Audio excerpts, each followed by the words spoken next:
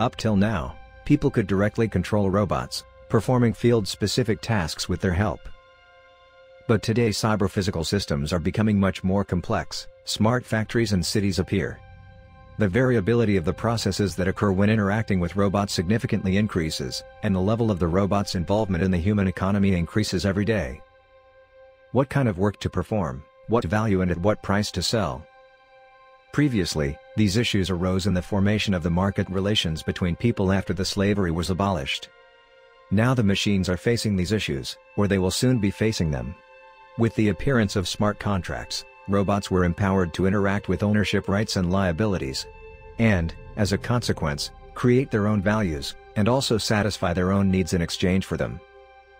Now we can and even need to build fully featured economy of robots.